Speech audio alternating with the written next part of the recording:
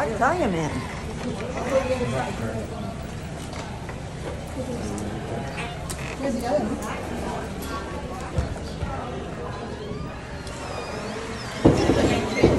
Of the building. They have been a tour over there right now, and this is the entrance of the building. So I hope you guys like this video. Keep watching for more. So this is the entrance of the building.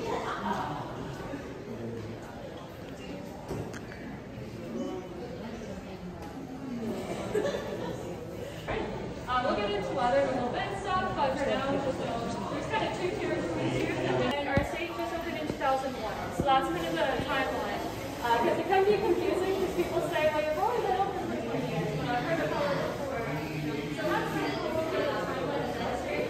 The whole building's like area, so we can go for a quick walk outside and just look at the different things, okay? If you're all going to bear a little bit of rain. Okay. How was the ice cream for everyone? Good, yeah? Now we're heading to a much quieter area. Are you vlogging? Yeah, I'm doing my vlog.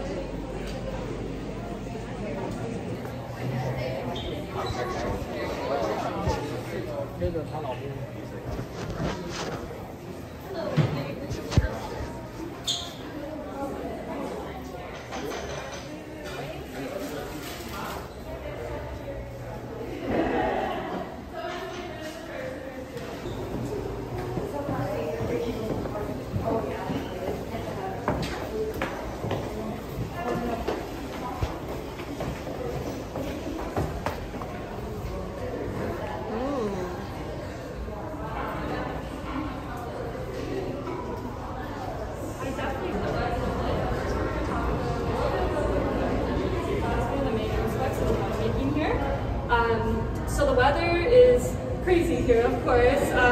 It's all over the place, which can make it challenging to grow grapes. But we're really lucky to have that escarpment. So that's one of the first reasons why some of the wineries started popping up around here. We always hear of a lot of fruit dating back to the 1700s. A lot of indigenous folks growing lots of different fruits, crops, and yeah, just a lot of fruit all the time around here if you come in the summertime. After that, we realized that we could maybe start to grow some grapes for wine. It will be younger, but we're going to give it a good shot and just try to utilize that escarpment.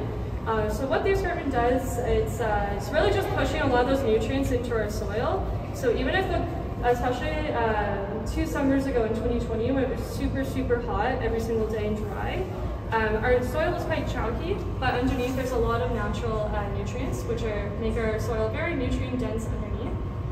Also a lot of natural water beds underneath, so this town's surrounded by water, so even if it doesn't rain a lot during the summer, which we don't, the other day it was white wine weather, so you never know. So we do as much production on site as we can. We do have about 20 surrounding vineyards, so you might see an APL sign on a line or a concession on one of the back roads. Just means that they're a vineyard hired out by us, so they're still us just down the road. Of course, we max out our production on site here, so we'll just grow them locally. What we've been starting to do, which I think is really cool, and I only started here just as a fan of wine, to be honest, is that they're moving away from some of these international blends where they can turn grapes together and just call it a day. It's more VQA products, so if you have a friend with you who would like it instead, maybe you can trade off a little bit. I'm really excited for the white wine that we are trying though. It is our 2020 Riesling. Awesome. All right, and if some of you guys want to come up and start grabbing your glasses, don't be shy. Sorry, it's pretty see down here. It's really dark. Let's toast. Let's how far that gets us. Come in. So guys, the 2020 Riesling, I'll leave the bottle out as well. Hold on. Come, Jay, we got your picture toast. You're the man, let's go. This one is a little bit too sweet. Non-alcohol. Very sweet. Very fruity. This one has alcohol and it's more sparkly, not sweet, very sparkly.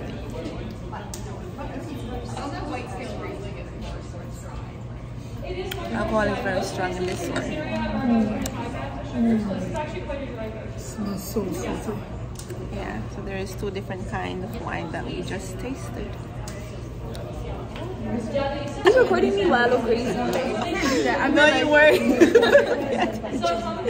You always look pretty. Always. I don't like this one. What is this one called?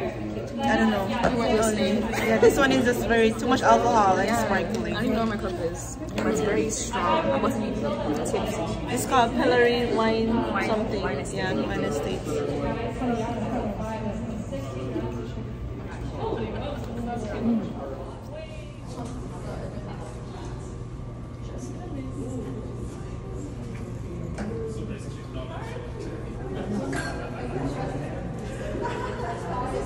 So we're moving over to the bar area, which is over here.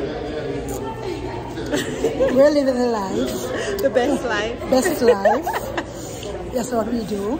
Tasting wine Oh, on a beautiful Sunday. Ooh. Someone's gonna get drunk. You're so extra. Seriously. Well, if you want to pour me some wine, we can I think you might have been too much. I would take your glass a little bit and just give it some time just to breathe. It's a really beautiful wine. It's full-bodied, nice and oaky, about 15 months in French oak. So you get a little bit of that fullness that you want from some of your bolder reds. This one I find is more of that peppery, a little bit of the grittiness, a little bit more smoky. So completely different one than the Riesling, but usually we like to do that just so you get a really good difference in terms of flavor here. It goes really well with any traditional red meats. Burgers as well, especially if it's like, you got like, I don't know, like lemon pepper fish or something, it'll pick up that pepper note. Or again, if you're vegan or vegetarian, spicy foods and wine recently I'm just obsessed with. So spice is always good if you can pair with that. But yeah, I'm just gonna pour for you folks and then we'll talk a little bit more, okay?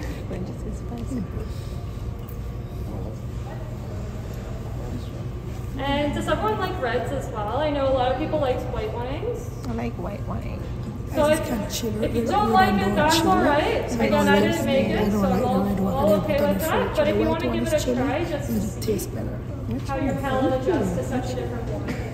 Okay, ladies and gentlemen. Good job.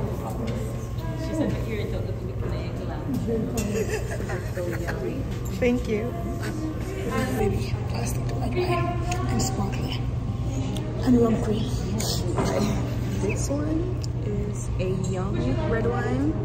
It's giving spoiled. Alright, well there's an extra, so we can actually do a shot for tasting if you want. I love it. I would call it So if you like it, you can just start just by swirling it around a little bit. I usually like to swirl it before. This is a no-no. However you want to do it, the other two. You left the taste in your mouth, like staining. Well, it looks like in the light, Just a bit, here it out. So we're pouring it out. So now we're heading to another area. Okay, it's gonna be a little chilly, so just brace yourself, okay? Little cold. It's gonna be a little chilly. Okay, so come on in. No. It's okay for a few minutes. How long are we gonna be there for? Just a couple minutes.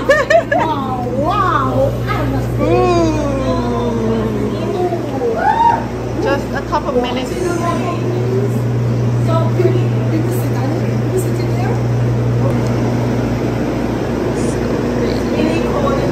Freezing, like it's literally ice.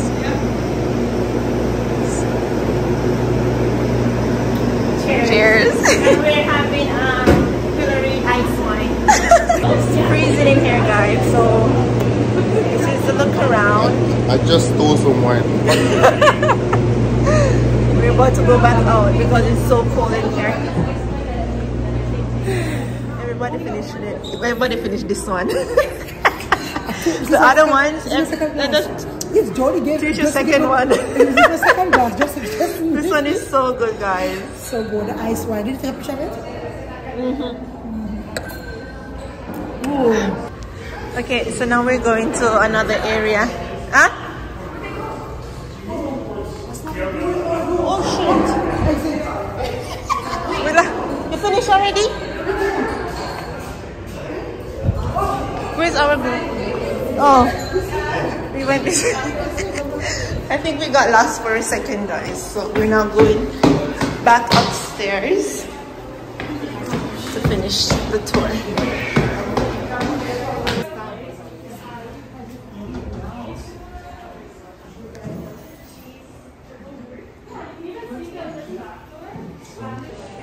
So now we're just shopping around and looking at all the wines they have on display here. It's beautiful. I'm a wine girl. I like to have my white wines. So I'm gonna see which one I can take home with me today. Let me know which is your favorite wine, guys. Which wine do you like to drink? And yeah. Over here we have the big and bold red wines. Over here they have the ice wine. The ice wine was my favorite. If you, when I was in the freezer, we had the ice wine, guys. Really nice here. Look at Trudy. Trudy got a hat. And Mr. Shara is on her phone as usual. So yeah, they have like all the labels. And of course, the hat says weekend on it. And it's the freaking weekend. Lit. Oh, hello, weekend.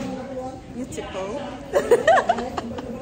It's so big. Should I get it? Yeah, you should get it. It looks really nice. So this is it for the end of our tour. I hope you guys enjoy watching this video.